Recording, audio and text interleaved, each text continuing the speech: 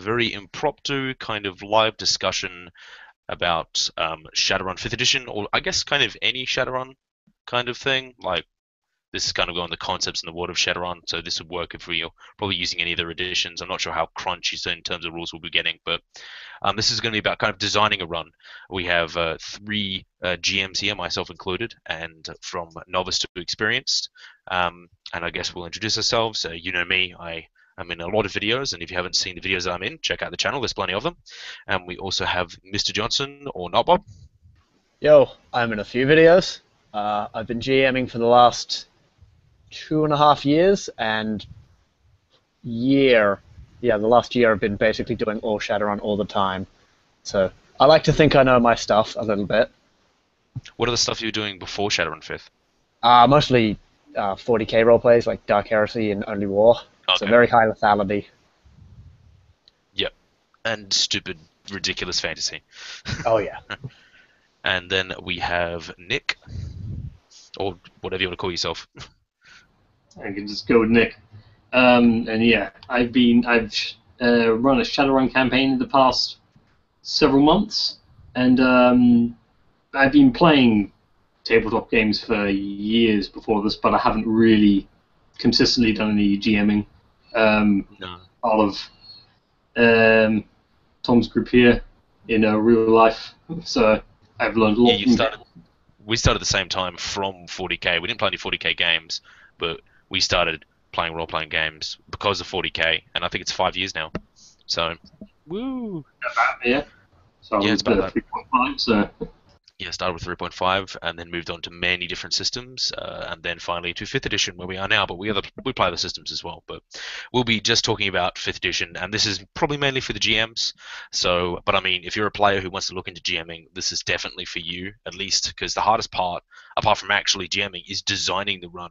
Now, you could just run something out of an adventure, and that's probably pretty good for newbies. I've actually never ran a published adventure of Shadowrun. Have you? No, I'm not a big fan of doing other people's runs because I feel like I make stuff up on the fly, and that works a lot better than just having this happens and this happens and this happens.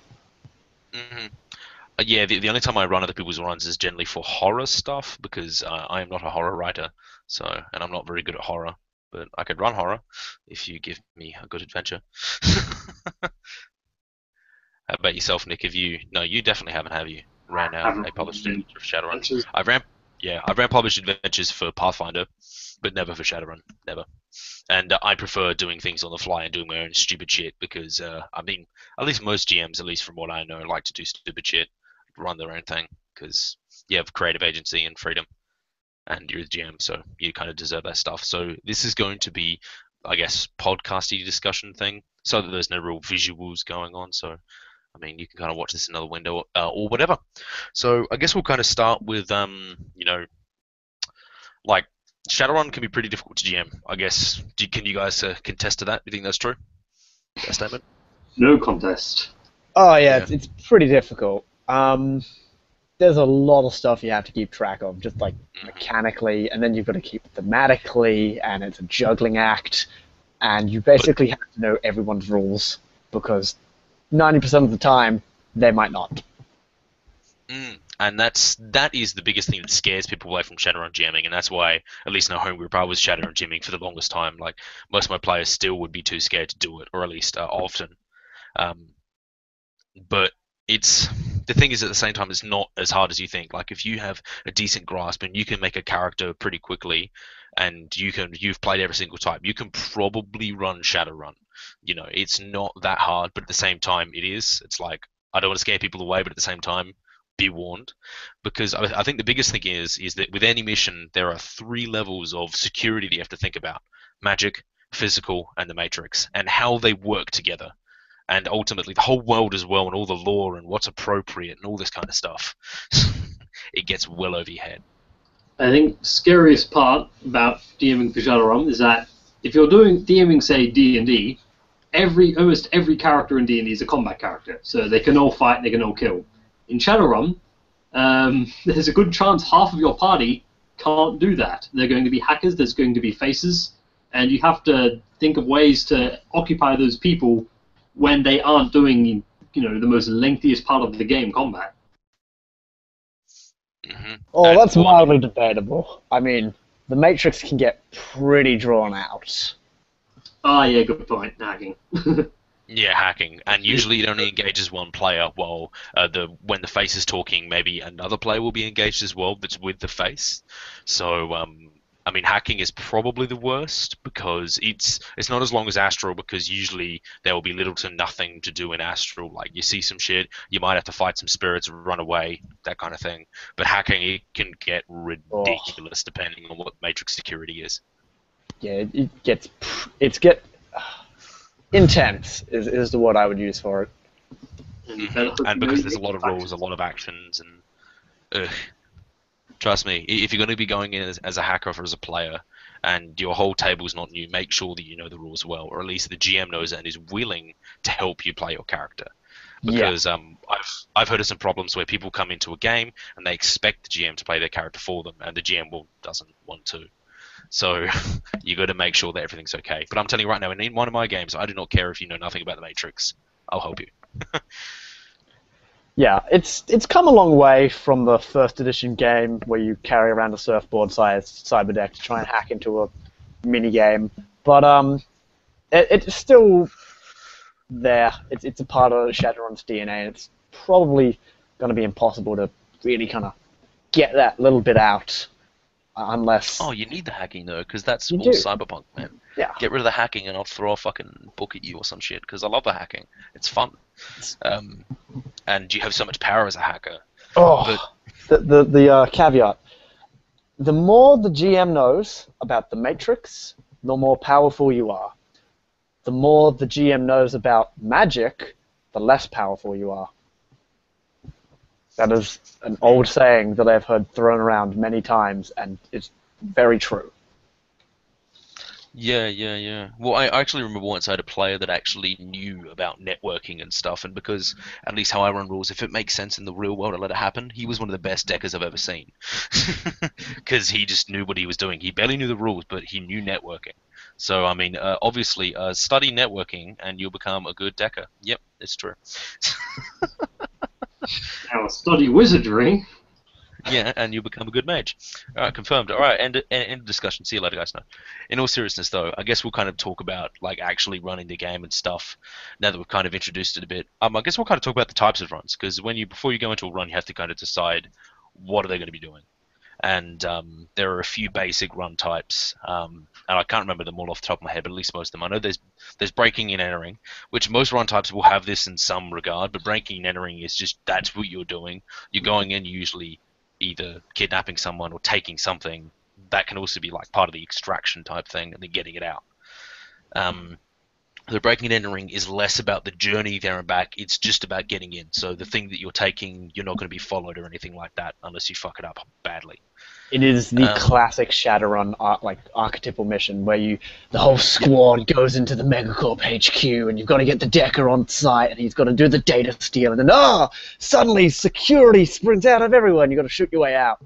That breaking and entering is just... Yeah, data steal is the quintessential kind of run, or stealing either a small physical object. As soon as it starts to become large, the B&E becomes about something else.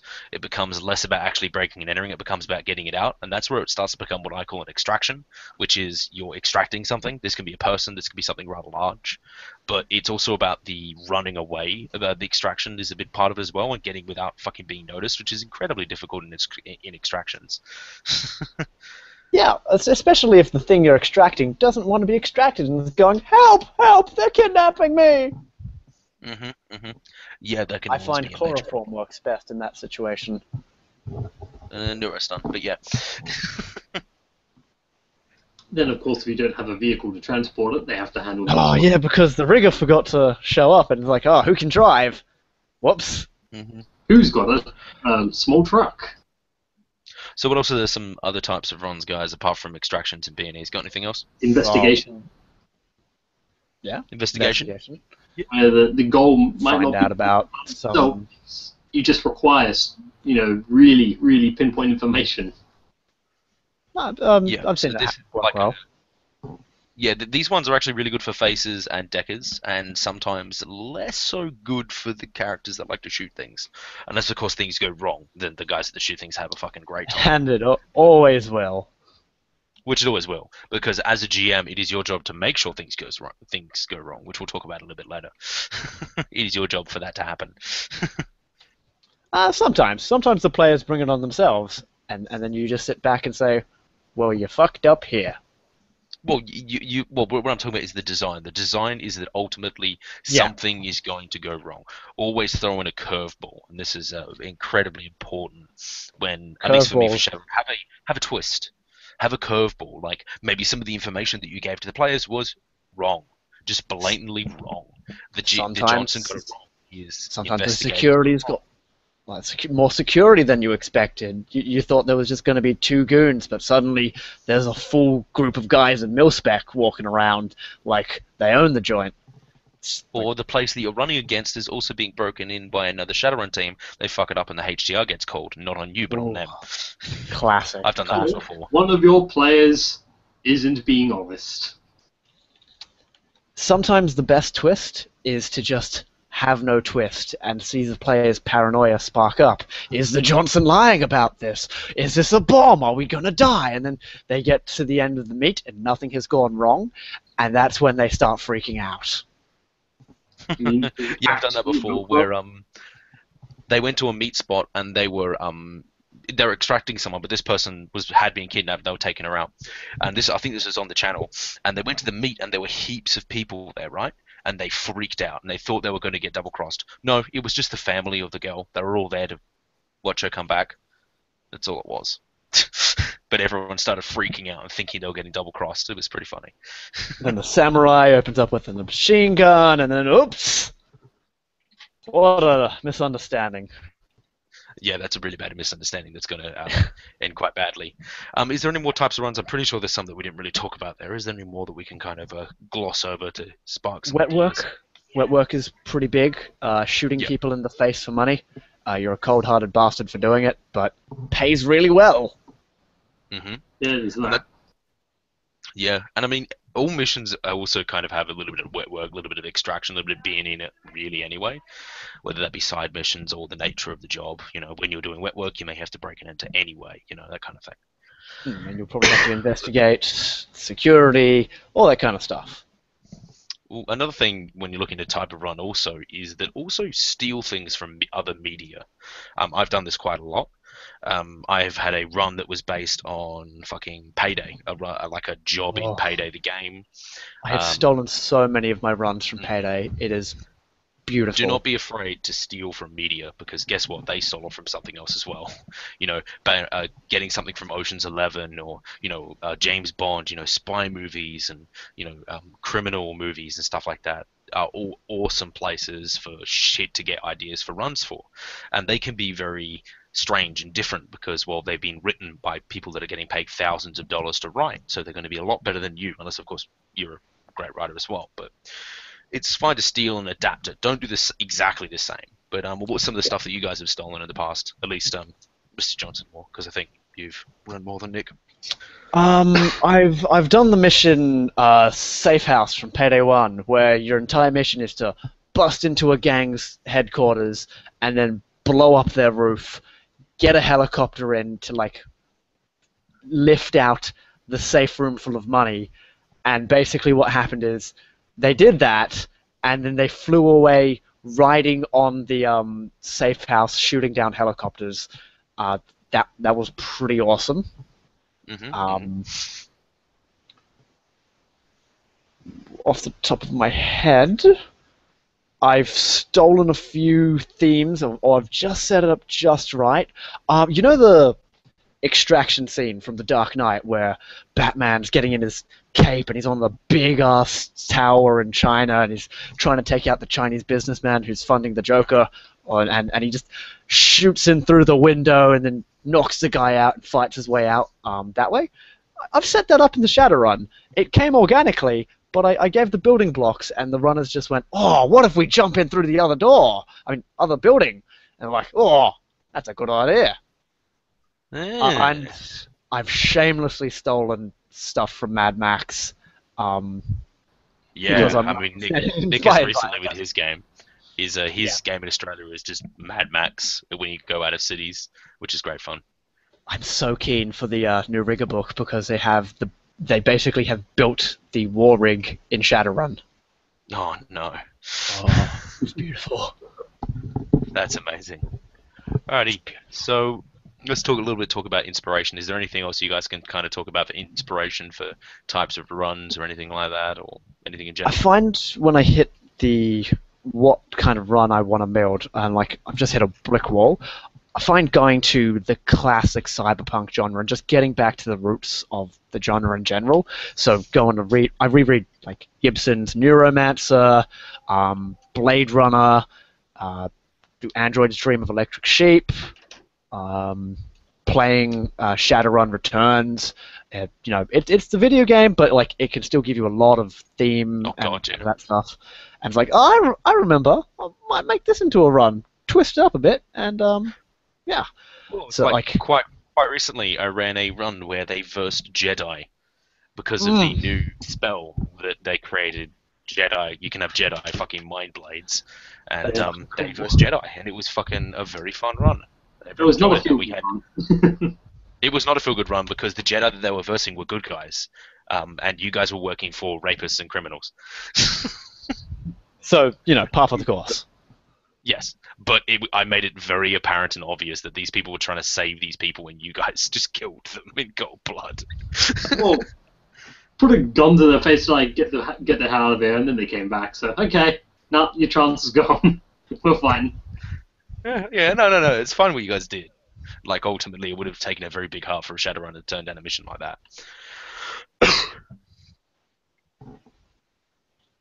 Alrighty. Anyway, so let's move on from that and inspiration for the run. Once again, also just taking ideas from other people. Like you saw a cool run someone did and you thought of some changes, just do it. If you feel the need, ask the person if you can adapt it. Most people will be like, yeah, sure, that sounds fine. Or just do it anyway. Most people won't give a crap.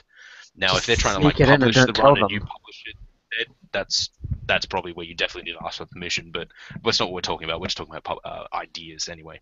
Yeah, like if you run a convention game and you're like, wow, that one was really great, I'm gonna copy and paste that for my run over and in my home game. That's probably cool. Like no one will notice that you've lifted someone's ideas, and if you want to say, oh, I got this idea from a con game, they'll be like, cool. Yeah. Anyway, so that's that. So I guess we'll kind of talk about a little bit more like when you're running, and the stuff you need to think of is a lot more than, say, a more traditional RPG, except for maybe modern. Like if you're used to running modern and sci-fi, you'll be completely fine with Shadowrun. But in D&D and stuff like that, you don't have the ever-presence of the world so much interacting with the players as much as you would with Shadowrun. Because when Shadowrunners are doing a mission, they're not just thinking about what is the security in the building. They're thinking, is someone going to call the cops on us when they see us? How far away is the high threat response team? And this is like a ticking time bomb that's in every single Shadowrun run. And that's what makes Shadowrun run so difficult, is it's not the actual run itself, it's being caught and getting home safe. And this is what makes Shadowrun so much fun, because it's difficult and it's very, very deadly. So how do you guys kind of handle the HTR and stuff like that? And do you use stuff from the book? Do you change stuff? What do you guys do?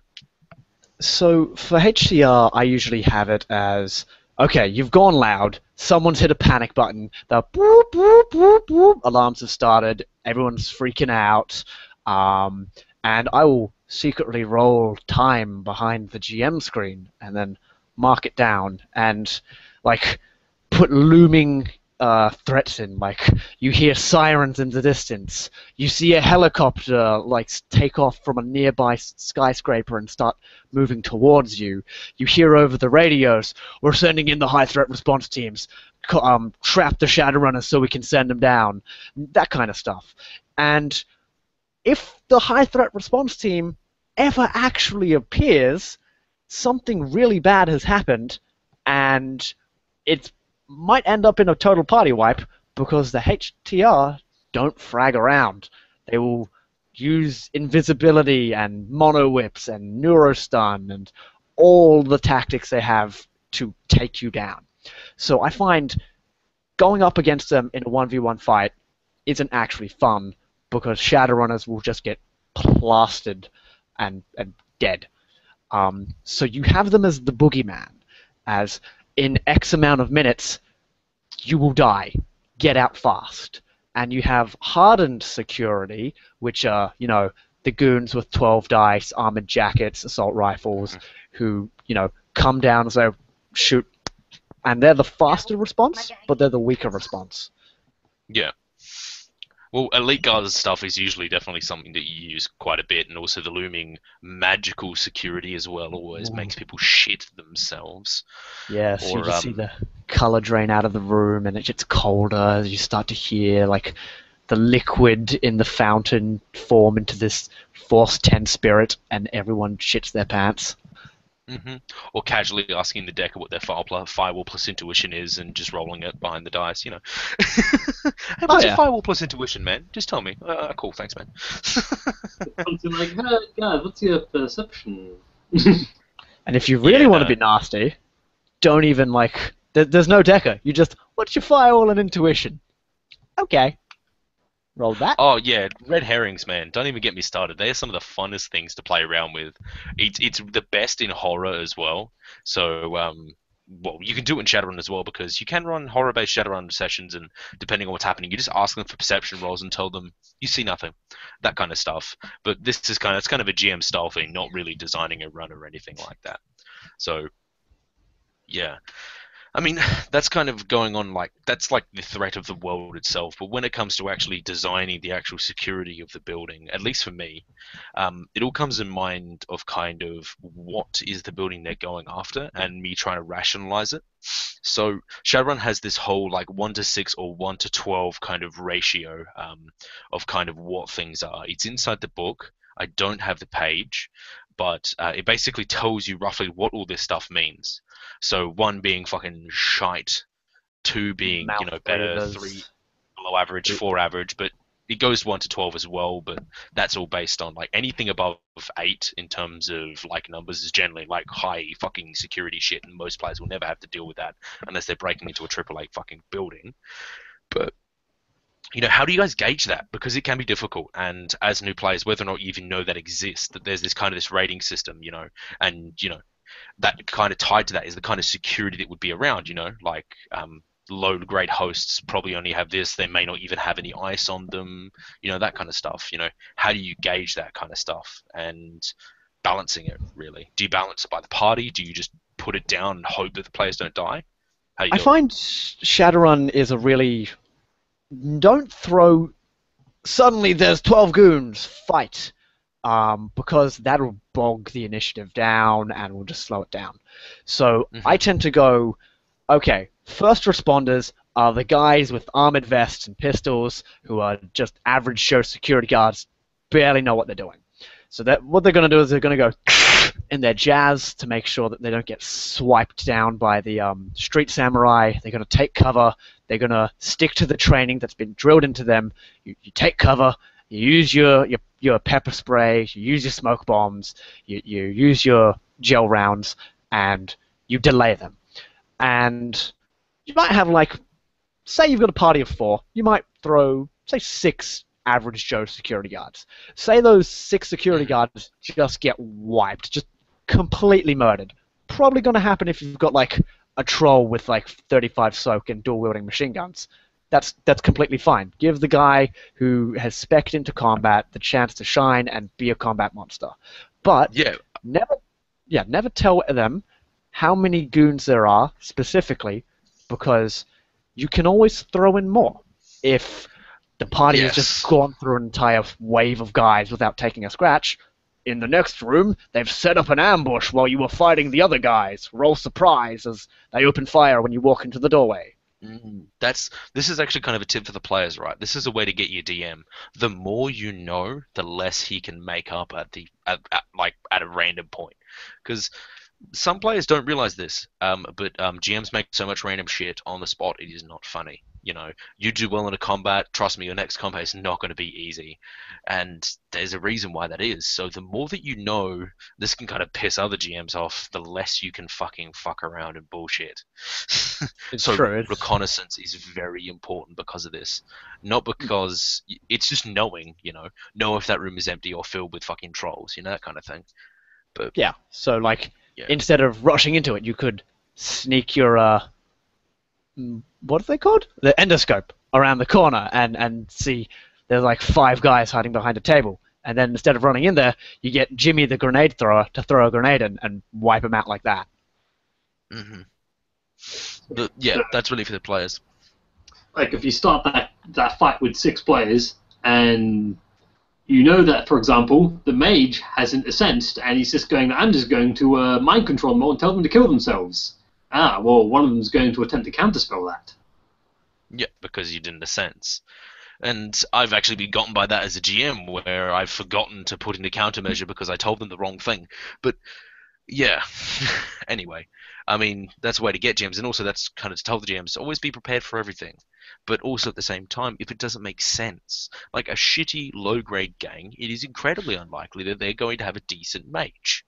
So Yeah. the magical security is probably going to be none. And that's fine. I find the best way to GM out on the fly is go, okay, this is the situation. We have X, Y, and Z. And X is a faction. They're poor in social standing, poor in money, but they have a lot of goons. So they'll react to losing 50 people in certain ways. So if you wipe out an entire team, they might just send a new one in. Or if you take out one of the best researchers in the world against a high-threat megacorp, but leave the megacorp's base and they're no longer on you're no longer on that turf, the megacorp can't do direct to you because they don't have the control. So I just try and find out what would make sense logically in the world and then do that thing. Yeah, so this is where kind of reading up about lore, or at least finding out from someone, what should be happening. And this can kind of be restrictive to some GMs, where you have to kind of follow the world so diligently. How do you guys kind of find that you have to adhere to the world a lot? Oh, it can be daunting. There is 20-plus years of Shadowrun lore and tidbits that you might not know. Like, I can't tell you what happened in the year 2057, but I'm pretty sure something massive happened then. I'm pretty sure it was Dunkelzahn, now that I recall. Reading and lots of making shit up. Yeah, and sometimes you have to do that. Sometimes you have to tell the players as well that what you say kind of is final. Like, if they find out something later, it's like, well, that's what I said, and that's how the world is going. And that's happened to me, because, at least from how I've done my Shadowrun world, is that, I've made mistakes, but I still kept it that way, and change things over time, maybe when I do a new version or a new campaign kind of thing. But stick to your guns. Like, if you make a mistake with the world, like saying, oh, Horizon is a AA, not a AAA, from what I can tell, keep them as a AA. Or maybe they recently turned into a AAA, I don't know. Which, in the world, they actually did about 5 years ago or whatever. But, yeah, or 10, I can't remember. Yeah. And even then, like, on that note, like, Horizon is a AA. Oh, but they're a AAA in the core rulebook. Then you can go, well, guess what this campaign's going to be about? Doing Shadowruns for Horizon to get them to AAA status. And you can do all kinds of crazy stuff. Except it's in 2075 for some reason. But whatever, who cares? If you get something wrong, always stick to your guns. Alternate timeline. Yeah, not exactly. always. That's sometimes, sometimes, like, you might be a bit wrong. And in retrospect, it's like, maybe I shouldn't have the team kill Lothweir because that's a bit silly. It depends if it makes the game better. Yes, if it makes the game better and everyone's cool with it, stick with it. If it's just... I've crashed the internet, summoned Krakens, and they've literally fought Triton, the fucking king of Atlantis. Because I'm just crazy and I don't give a shit. Entire Aztec cities have risen, and they fought inside of its head. Like, just do what you want.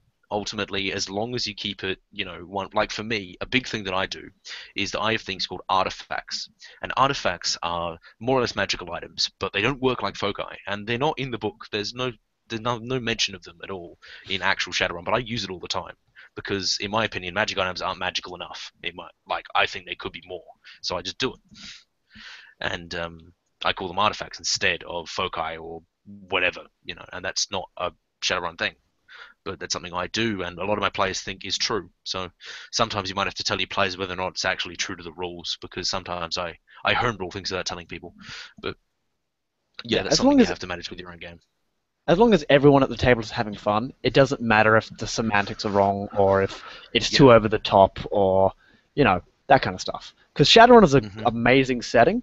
You can be playing Mad Max in one game and then be playing basically James Bond in another. And in another game, you could be finding the secret Atlantis and making love to mer people, or however you want to go about it. It's huge. The possibilities are almost endless. And that's why it's so awesome, because there's actually so many unexplored, not unexplored in the world, but unexplored in the books or writing or literature, certain places. Like Australia doesn't actually have that. Like, what's going on in Australia in 2075? Who knows? The last thing that was about it was in 2055 or something, wasn't it? So, yeah, about that. 2060s. But 2060. barely. So that's why Not Bob's doing whatever the fuck he wants, and same with Nick in Australia right now. Like, I'm pretty sure we actually made one of the political figures an immortal elf because we thought it was fun. Yeah, we did that. Yeah, we did that. That's Peter great. Garrett's I've kept that in mind. Yeah, you make it a thing in your setting, and we'll keep it going, and no one will get it apart from Still us. dancing to this day. He has a club called Midnight Oil. We have been there. All right, so I mean that's kind of like, because Shadowrun is a simulationist setting, world, and system. So you want to simulate this world, but don't be stuck down to the semantics. And that's what happens in Shadowrun in both rules and the world itself when designing a run.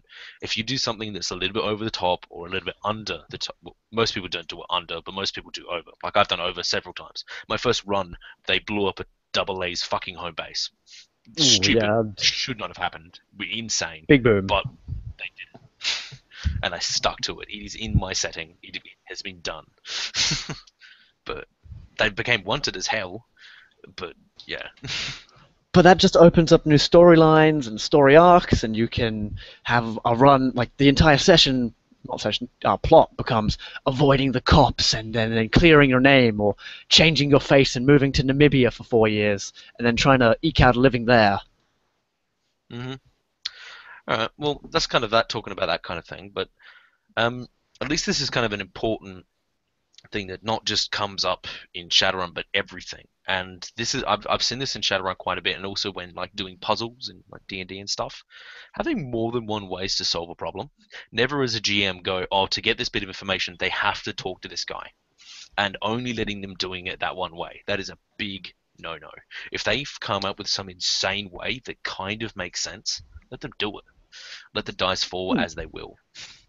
What do you guys kind of have to say to that? Like, or maybe even some stories that you've had where players have done some strange things that you didn't think about, or you may have had a challenge that only had one answer. Ever leave important plot points behind a dice pool.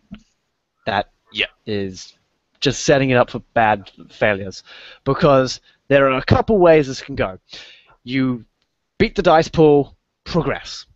You fail the dice pool, can't progress, and then the GM goes, wasn't expecting you to fail that. You progress anyway. Or C, the plan goes so off rails, maybe they shoot the guy they were meant to talk to, that the game literally cannot progress because it was behind that one dice roll, which cannot be reached anymore. So the GM goes, his brother shows up and tells you this information that you need. So put the information, don't center it around one specific dice pool roll. Have it spread out in this massive like map, and just tweak it a bit into how they get it. Like, if you call up a contact and say, hey, do you know about Johnny the drug dealer? And he goes, yeah, he sold drugs to my brother. The he's a sketchy guy. I want him dead. I'll pay you money. But if you Google searched him, you'd search his like former alias, Johnny the drug dealer, or he used to go to Seattle U, or he's allergic to peanuts, that kind of stuff. Yeah, and this kind of comes in with plot convenience as well. When he was talking about sometimes, at least this was for me when I first started GMing, contacts. Because I thought of it logically and went, well, it was unlikely that this random street bum would know what's going on in this area of the Barrens. So I'd say, oh, he knows nothing. But you probably should let the random street bum know nothing. It drives the game forward ultimately. So, and try to have maybe different bits of information that you're willing to give each contact to make it seem meaningful. Because, I mean, contacts is a big part of it. And Nick, you want to say something? Yeah, if you have open-ended information, like stuff that doesn't need to be utterly specific, let the players figure out ways they want to get it, and then give them ways they want to get it. So if they've got contacts which they think might be relevant, if they have knowledges they think that might be relevant, if they think they know a place they can go to get it, then let them do those things. Mm-hmm. Unless, of course, you've expressly told them this is the only place. Like, some situations, it's literally you have to go here. This is the only person that knows about this kind of thing. And they're just refusing to. Sometimes you'll have to push them. Like, I've done this in the past where they're trying to call all their contacts. I just go, sadly, you guys call all your contacts, you find nothing. This can be a bit of a cop-out, but, like, especially for games online and con games and stuff, it just is faster. So sometimes you need to kind of go, okay, guys, sorry. None of your contacts know. It's impossible for them to know. Let's move forward. Yeah, like, especially for stuff that would, in universe, be very specialized. Like, your guy connected to the Mafia won't know what is happening in Japan at the moment, if that makes sense. Yeah, or it could just be like a government secret or something, and you're doing a mission explicitly about that, and none of your contacts can ever know. And you as a GM sometimes have to, rush through things. It can be a bit of a cop-out. People get angry about it, but like in say a home game, probably play it out. But if you have a decent time to do it, but if you're playing online, especially you say on Run a Hub or in my games, I will just go, no, sorry, it doesn't work, because it could take 1 minute compared to half an hour that it could be of talking to all your contacts. So yeah.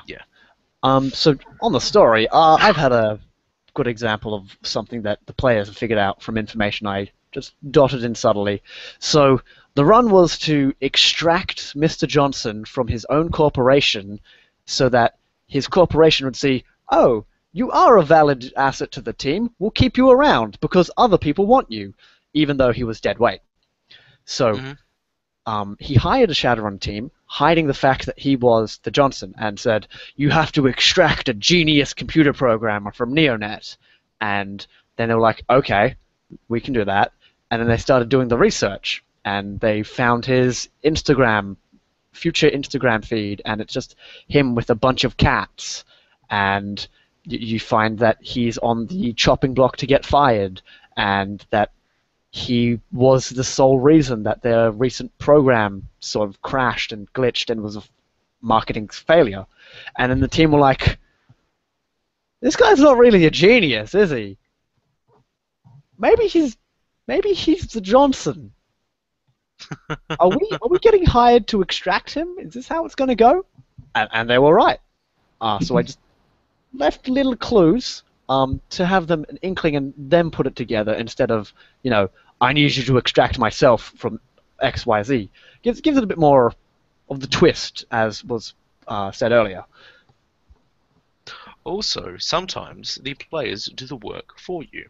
I've had a very similar circumstance, they're kind of doing a mission, some investigative stuff, and a player says something that is such a good idea and is so fucking awesome, I'm like, you know what, it's going to be that now. Don't be afraid to change your thing, and if you're good enough at thinking on your feet, sometimes the players have better ideas than you do, or did when you made the mission. And I've totally changed things by going, wow, that sounds awesome. That's exactly what is happening. You don't say it to them, but it just happens to be that. Because it does two things. The run's better, well, if it's a better idea, and two, it makes that player feel so fucking smart.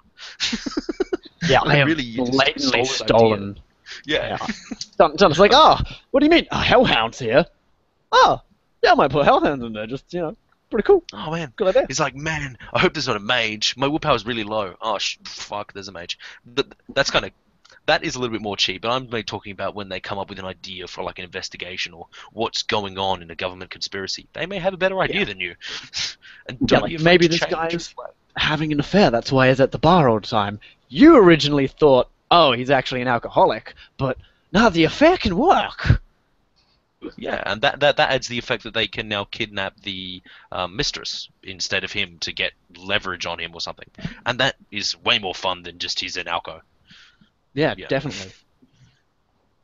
Use your anything you have players to say about this, GM Nick? for you. All this kind of thing? I mean, yeah, that's about it.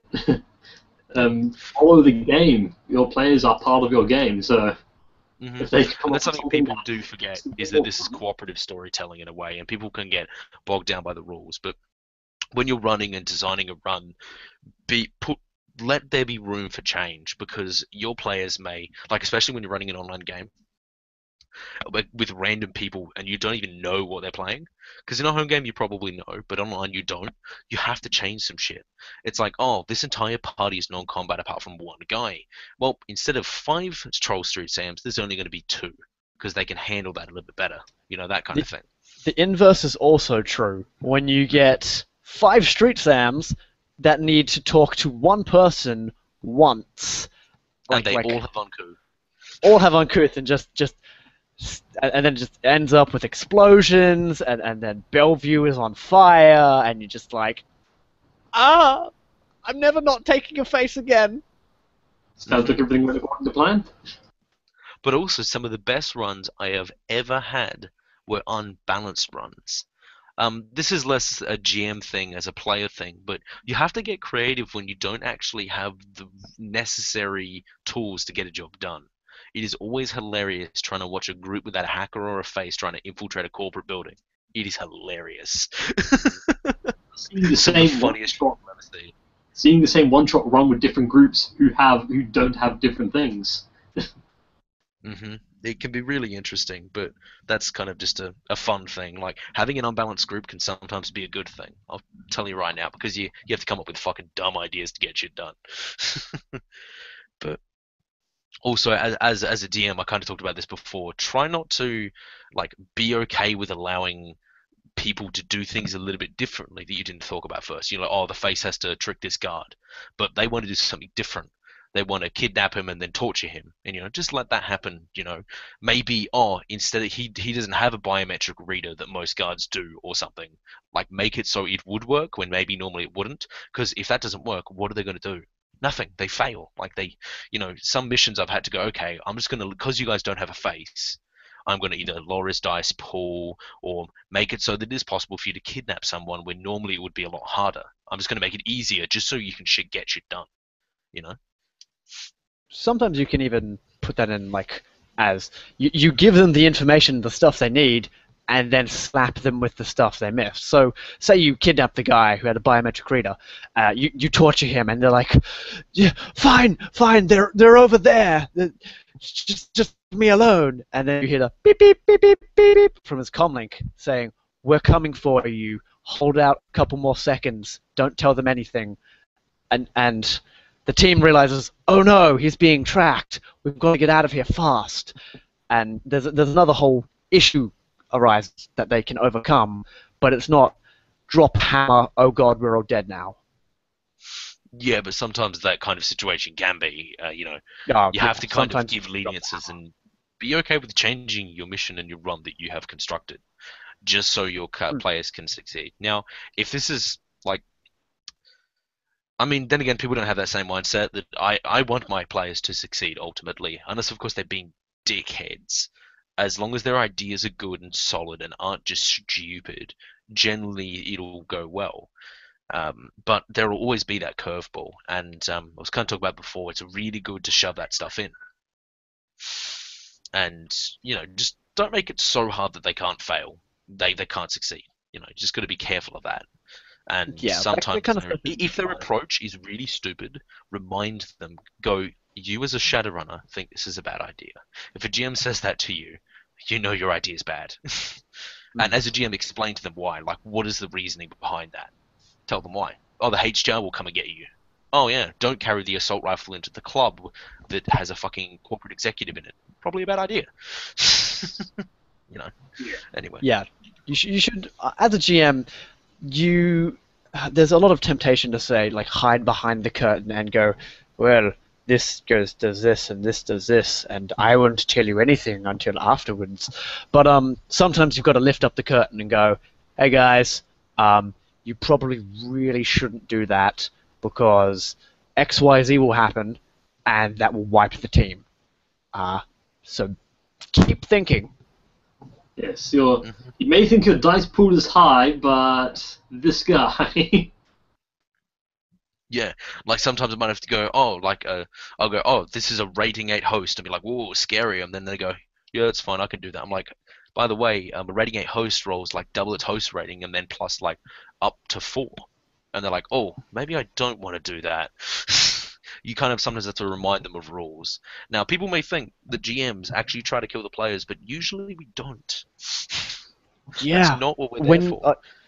GMs, tip.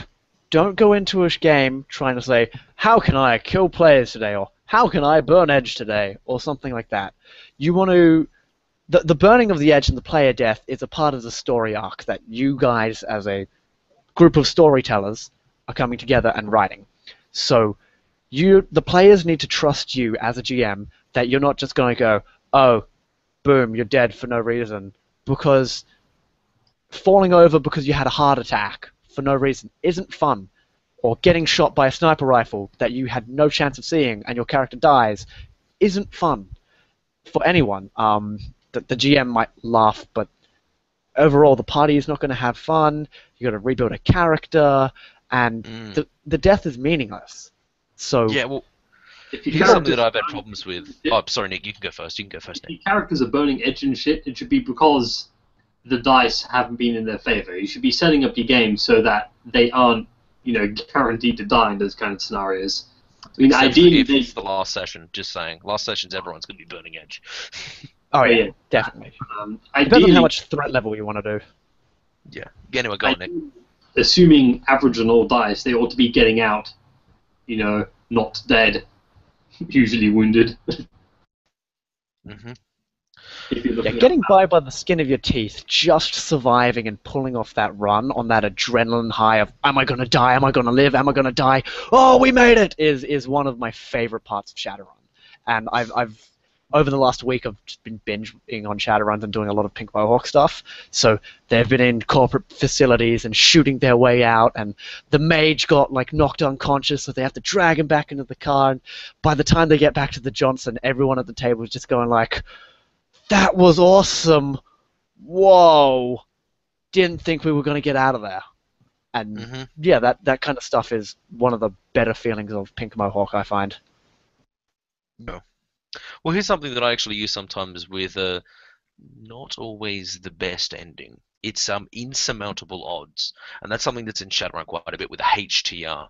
Now, I've had problems with this, and there is actually, in the Mystic Knights series that I did for a bit there are a couple episodes where they lost.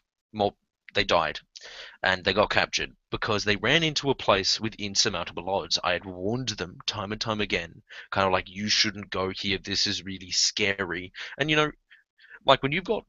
when I say, oh, there's about 10 mages all pointing, ready to cast a spell at you, and they ask for something, generally do it. Because as a GM, that's kind of me going, hey guys, you were always meant to fail this mission. Now, I'm not sure, that you see this in movies and TV series a lot, insurmountable odds. And is that a good thing to do in, a Shadowrun? This is more for a campaign, not so much a one-shot. And this is what the Mystic Knights thing was. It was the campaign, not a one-shot. Is that a good tactic? Or should people... I find insurmountable odds mostly happens when the players bring it on themselves.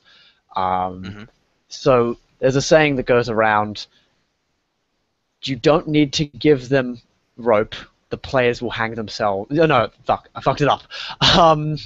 Give them the rope, and the players can hang themselves. And you can say, well, this club is basically a fortress. Everyone here is a mage, they all have guns. Going in here socially, trying to infiltrate, you will die. And if they go, I find that to be a challenge, I will do it. And you walk in, you're not gonna, like, you as a GM have set it up so you shouldn't do that. And if you do that, even despite the in-character and out-of-character warnings, drop the hammer on them. Show them that the world is an uncaring place, and if you don't pay attention, you will get geeked.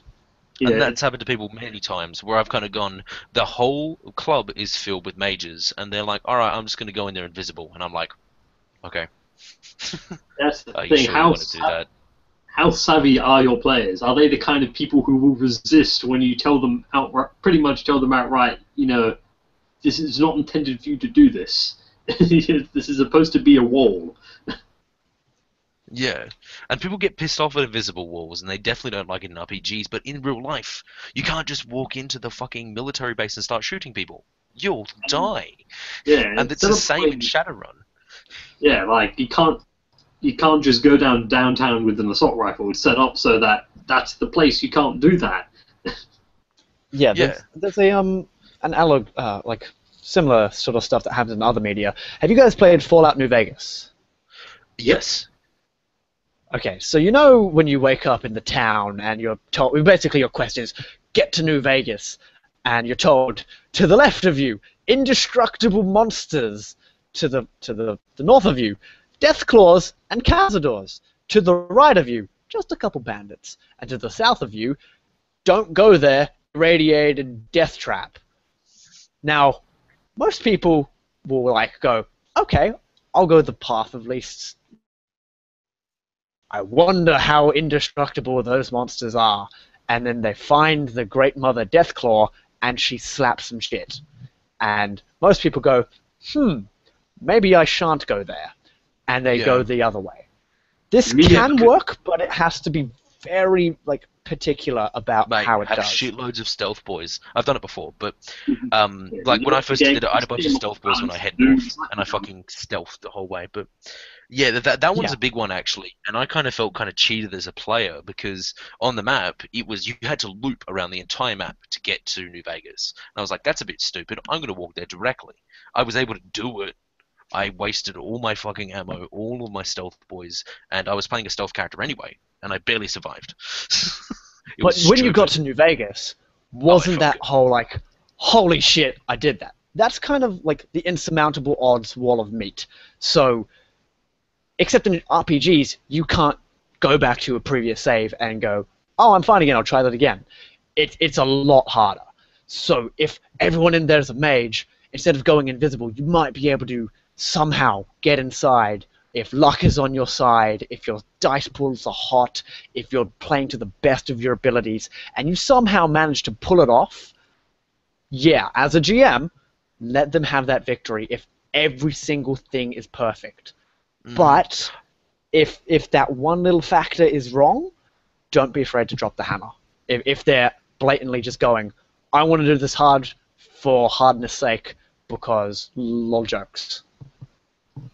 Yeah, it's happened before. I remember one time, they wanted to find out something, and the thing that was kind of hidden, that was like masquerading a whole bunch of stuff that was actually happening in the background of a mission. After they'd finished it, they had to go through a military rating 10 host of the government or some shit, and they fucking did it, and they survived somehow. And I had put black ice in it and shit, and it was rating 10. It was rolling like fucking 22 dice to its fucking resistance checks, and they rolled insanely with initial edge, and they were actually able to do it.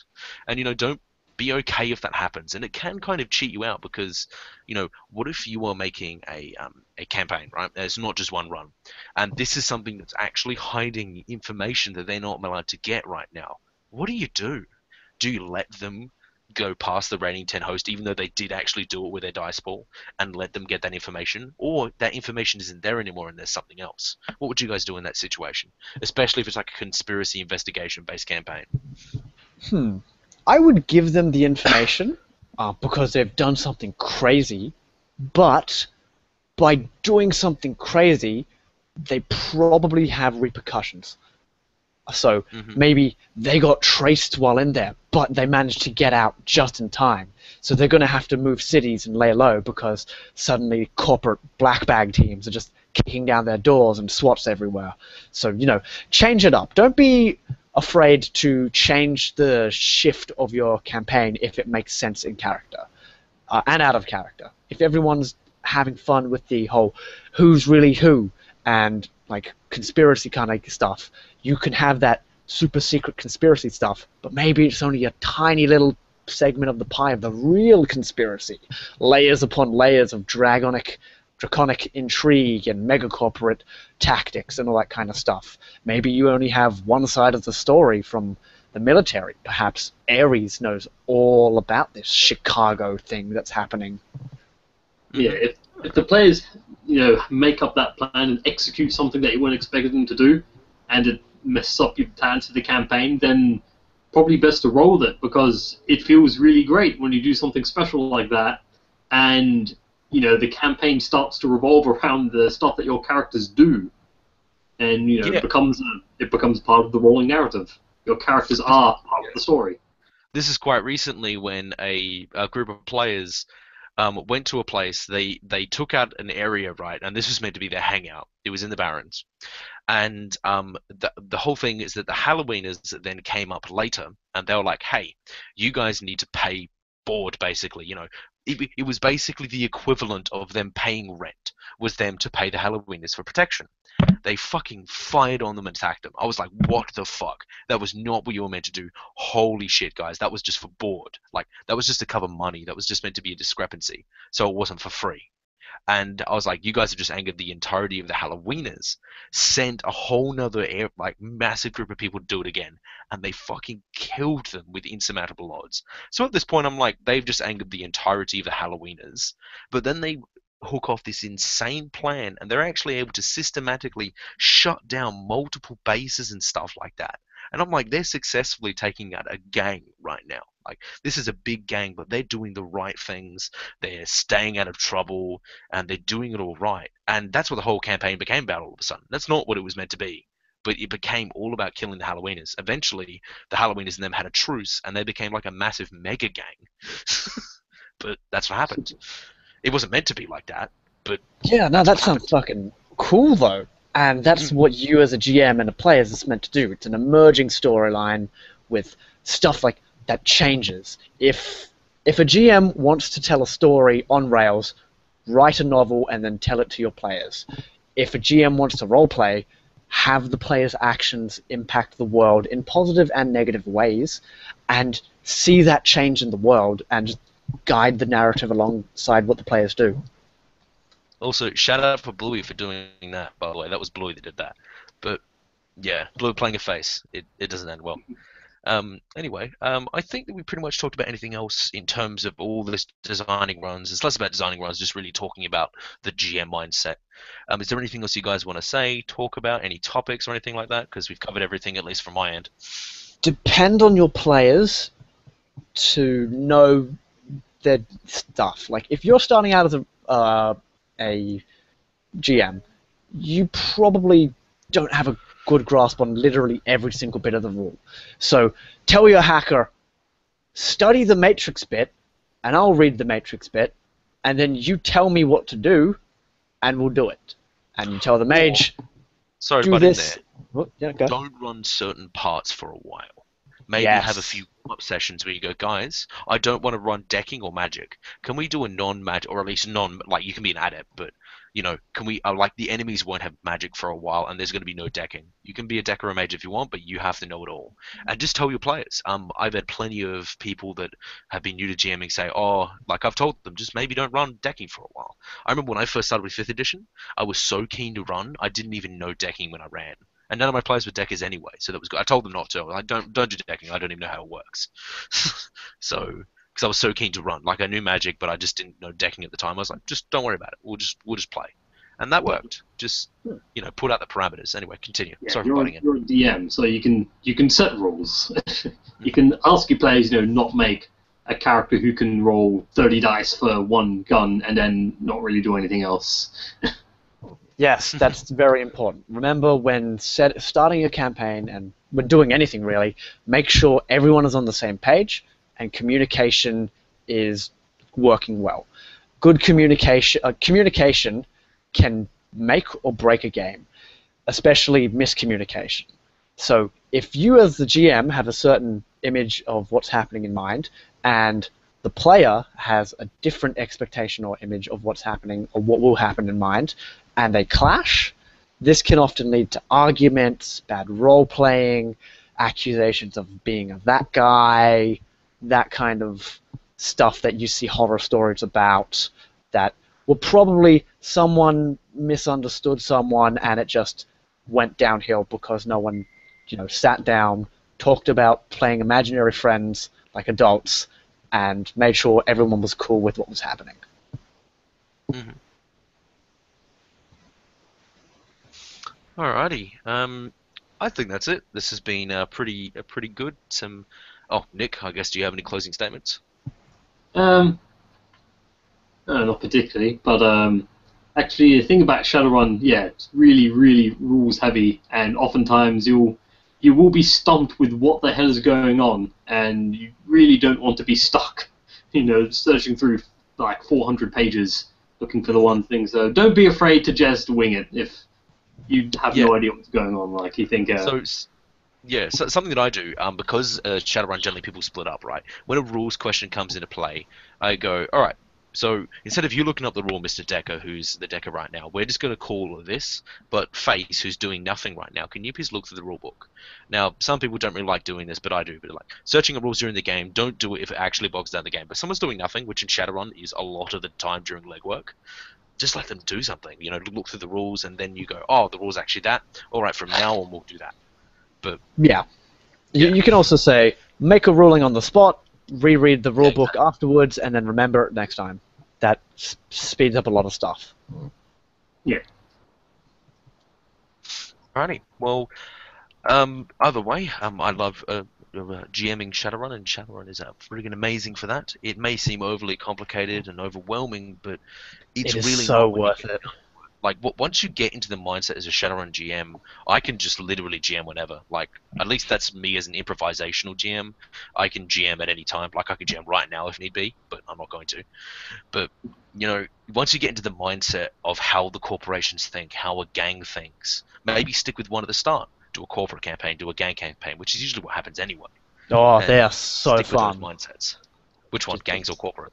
Both, just like sticking around because Shadowrun is so huge. Like there are 10 big 10 megacorps, and then you've got double A megacorps, and you've got gangs, and you can just like a lot of the time GMs just go, I want all of it. I want to do this and this and this. Sometimes it's finding a central core bit, like maybe you guys are all company men who work for Wuxing, and you're just going to do a bunch of runs for Wuxing and follow a certain theme. That stuff can be really cool when done right, and you get to like focus a lot that you don't usually get.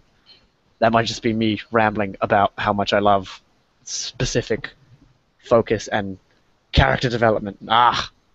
Delicious.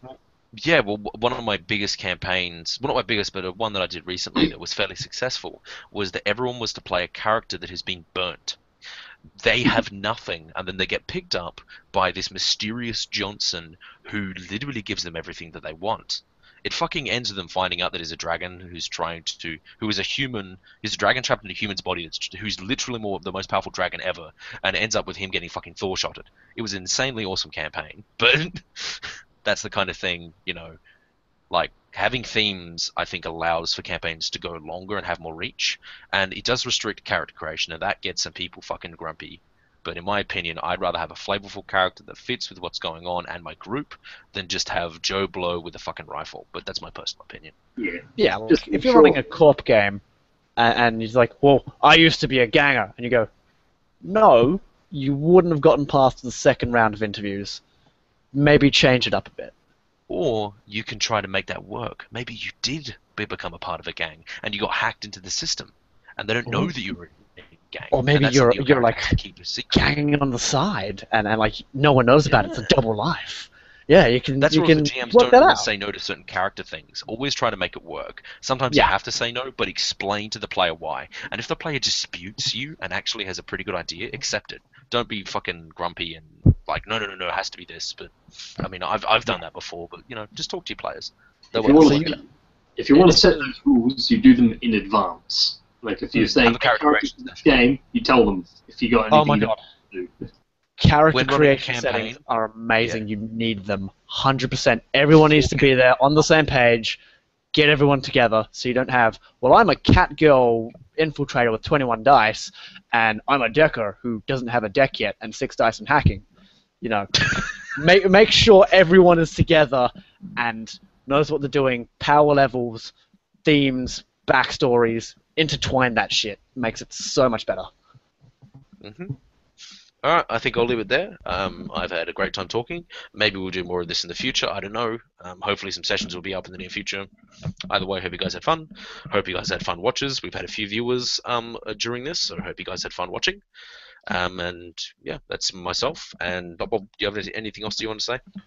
Shadowrun as a system is one of the most difficult I've ever done, but once you take to it and understand how to play it and how the world works, it is one of the most satisfying experiences I've ever had in a role-playing game, just because of how deep and like effective you can get into the storytelling and mechanics. If you want to just roll dice at things, you can do that. It is broad, and I want more GMs to love it. So get inspired, yo. And how lethal and spontaneous it is. It is such a lethal and spontaneous system. Oh, I love the lethality and the spontaneity. All right. So that is from Something About Tabletop and our little, I guess, I don't know, whatever the word is for, I don't know, a discussion panel. There we go. I hope you enjoyed watching it and myself tripping over my own words. And see you later, and good night or good day or whatever time it is. Goodbye.